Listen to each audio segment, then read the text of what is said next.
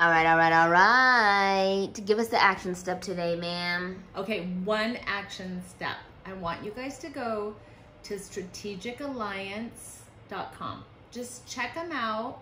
There's also JVology, just a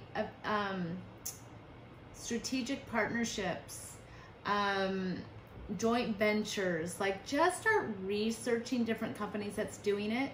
So if you've never thought about it before, these groups are so amazing. Talk about marketing with love. Like, they're so pure and good. Collab is another one. I'll put some links in the YouTube with it, but just check out Strategic Alliance, because that's the 6-day event I'm going to be in all week. I'll be talking about it a little bit more, Tom Matson, but everybody here is like here to make a deal. They're here to how can I help you first, serve first, and that's what we're all about, is serving first and being generous. And I'm learning from the best here.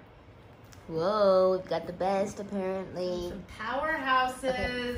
Really, really She's quality. my favorite. Yes, Erin is it. Erin's, so many. Erin's the real deal. Phil is my favorite. I also like Mel. Mel's popping. Mel is popping. They're all popping. And so is his beard. I'm loving that beard. I love them all. Yeah, I'm into it. Oh, yes. Okay, so what have you learned from this round? You know what? That business leaders, they want to make money and they want to do good. And it has like solidified everything that we're doing for you guys with Marketing with Love and HipCat.